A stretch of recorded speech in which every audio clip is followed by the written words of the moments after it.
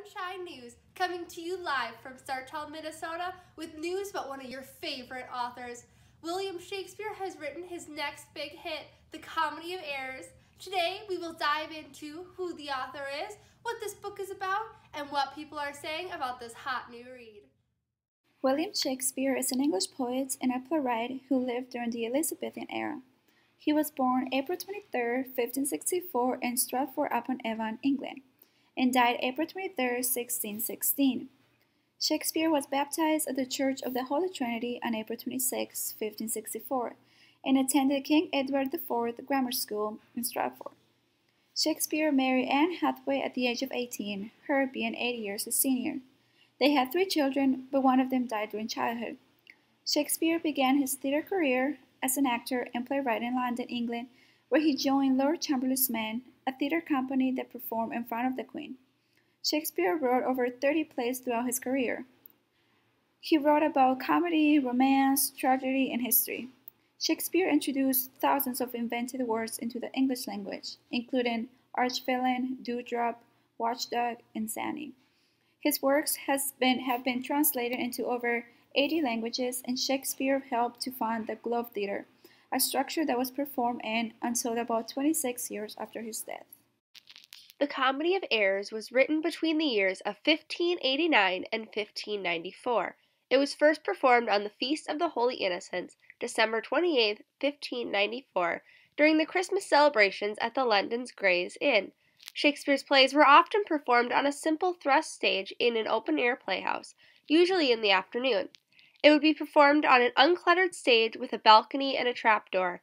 The play was first printed in 1623 in the First Folio, a collection of Shakespeare's plays that was published 7 years after his death.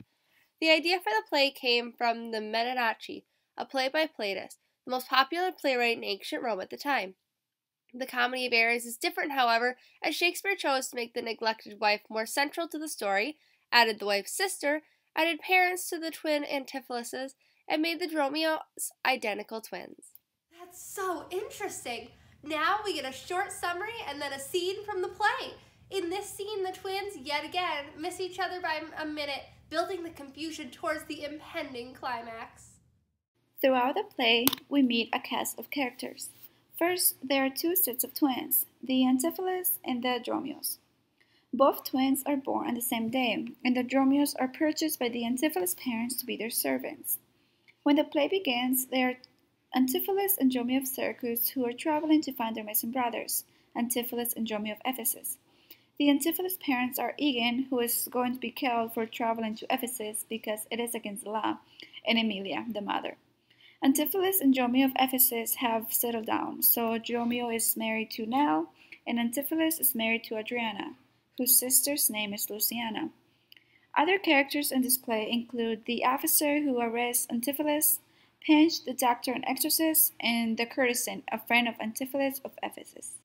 At the beginning of the play, we learn that the Antipholuses, the Dromios, and the Antipholus' parents are on a ship when a storm begins. The storm splits the ship in half, splitting them into 2 groups. Emilia, the mother, is sent one way with one Antipholus and one Dromio, and the father, Egan, is sent another way with the other Antipholus and Dromio.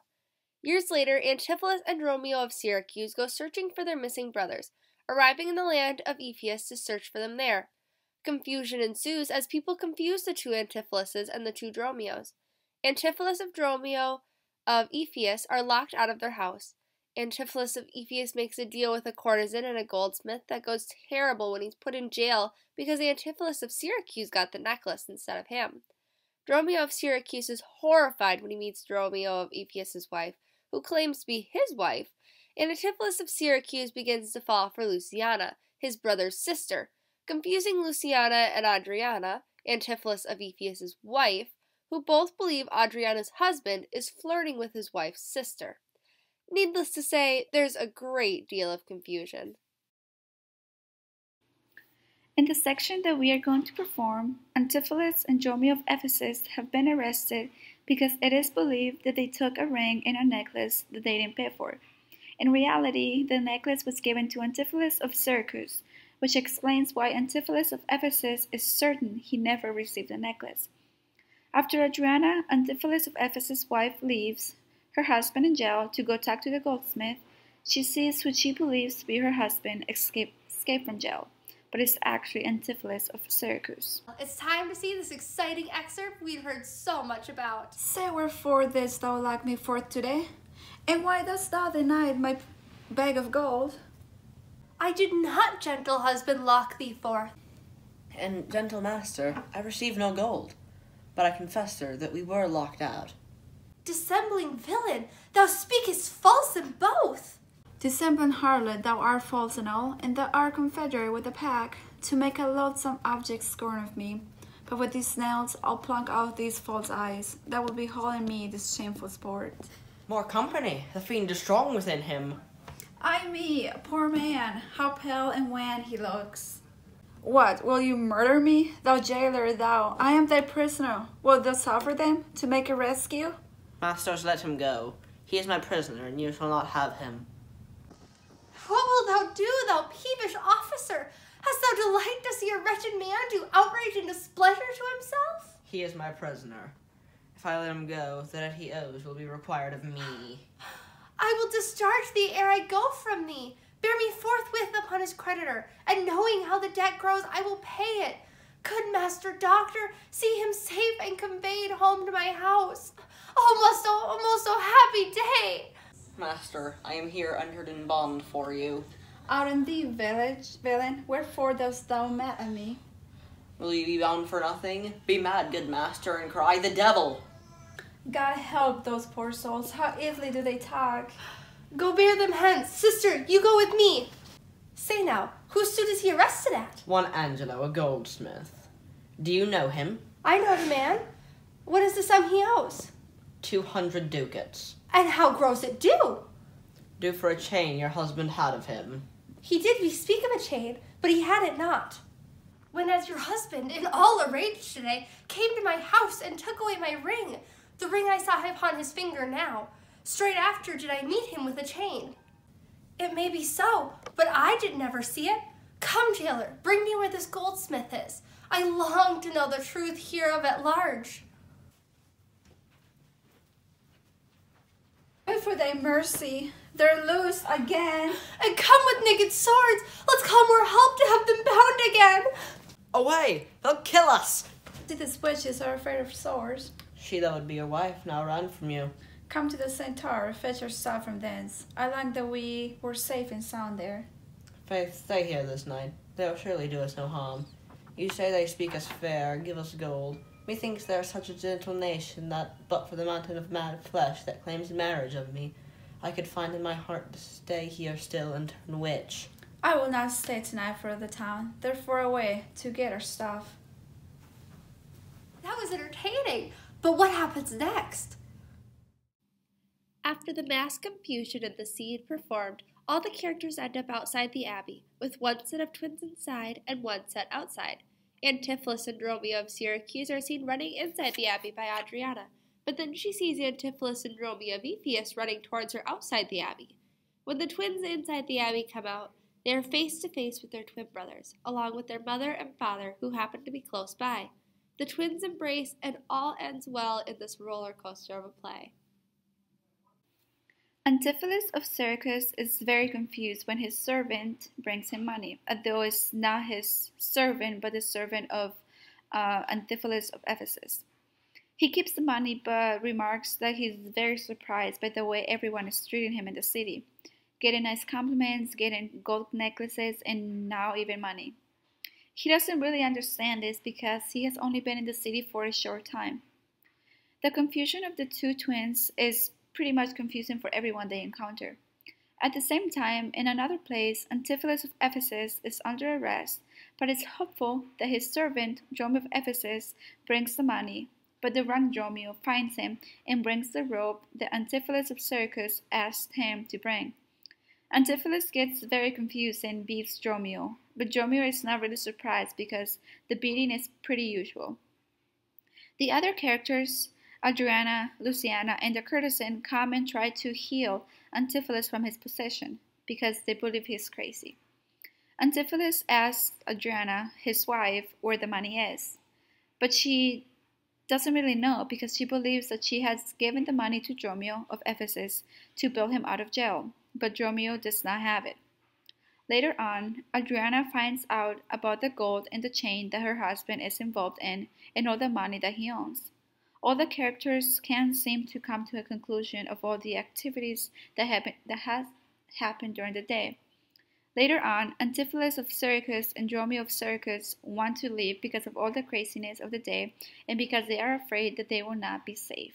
After learning about this magnificent new play, we're going to hear 2 assessments, both by a professional and by an individual who's seen the play. As for our professional assessment, The Comedy of Errors was one of Shakespeare's earliest and most popular works. It's a confusing play because there are 2 sets of twins, one set of masters and one set of servants. They're separated by a shipwreck. Many years before, the Syracuse merchant Egon has twin sons, both named Antipholus. At their birth, he bought another pair of newborn twins, both named Dromio, and made them his sons' servants. In a shipwreck, he lost both his wife, one of his sons, and one of the servants. The boys who remained with him were named Antipholus of Syracuse and Dromio of Syracuse. They decided to travel to Ephesus, where their other twins live. Nobody knows about the twins, causing confusion to arise when local residents see them. Antipholus of Syracuse and Dromio of Syracuse run into people who talk about knowing them, giving them gifts, and giving them compliments. On the other hand, the other pair of twins run into people who are confused, missing money, and they had given the other twins that it was actually them. Antipholus of Ephesus goes to jail for not paying the money needed. His wife comes to the rescue to pay for a gold chain that he never received. At the end, when the 4 twins come together, everything is finally resolved. Hi, my name is Blanca, and this is my personal assessment of The Comedy of Errors. Now, this play is very interesting and it's fun to read. The play is different from all of the other plays that William Shakespeare has written because of the lack of violence. See, on the other plays like Romeo and Juliet or Hamlet or Macbeth, the violence is seen throughout the whole play. For example, they kill for the power, jealous of power, and they kill for revenge. This play is about identity and the importance of family. The twins have no idea that they had another brother, nor the servants. And one of them lived without their parent, with their dad, and the other one without their mom. The importance of family is seen throughout the play when the father of the twins goes through risky places to try to find his lost son and his wife. The same thing with the brother Antipholus of Syracuse, who tries to find his brother but doesn't find him. At the end, when everybody's coming together, we can see the importance of family by just their voices and their happiness. And we can see the servants that are just overjoyed to know that they too are twins and that they have somebody else who can share stories with. Another theme that is very, very visible in this play is the theme of identity. The confusion and mistakes is what makes this play just very funny and humorous. Each one is constantly confused with the twin because they look alike, and I'm sure they wear the same clothing, which I'm very confused about that too. The people believe that they are all the same and no one really questions each other. Both the twins have different personalities, and that's what makes them different. And that's what people see at the end when they encounter each other. This play is very fun to read. The themes are very important, and the themes that are brought into the play are themes that are very important today and are themes that will be important in the future. The play is very sad but very funny, and it has its happy places. And the surprises, well, they never seem to stop. Well, that's all we have for you for today on Sunshine News. Thanks for tuning in with us today, and go see The Comedy of Errors at a theater near you.